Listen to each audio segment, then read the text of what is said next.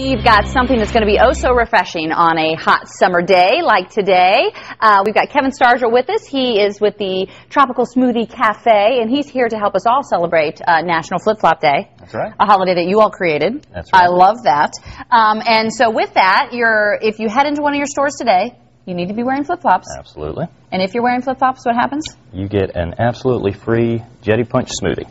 All right, so get out your flip-flops, head on over to your local Tropical Smoothie Cafe. Right now, their locations in our area in Virginia, soon to be in Maryland. And then for us today, you're making a healthy smoothie. What are you making? I am making a green tea acai berry smoothie.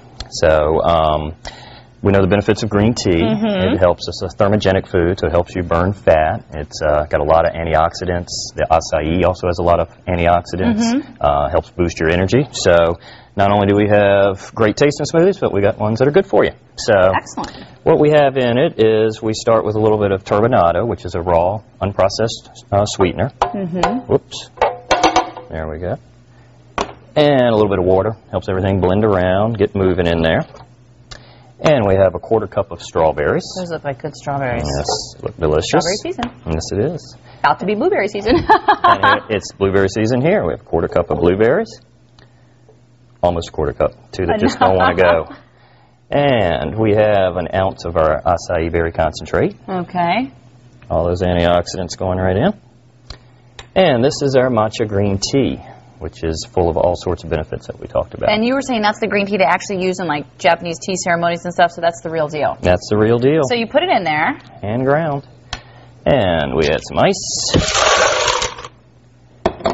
And we put a lid here so we don't send it shooting all over the place. And then you put it on the industrial strength blender. Industrial strength blender and whirl it around. And through the magic of television, voila, it ends up like that. And you actually said if you are doing smoothies at home that you might need to blend it a couple times. Don't get frustrated if it just doesn't all go through on that first time. Right. This one's known for not being as friendly as some of the other ones on the blender, but it's well worth it.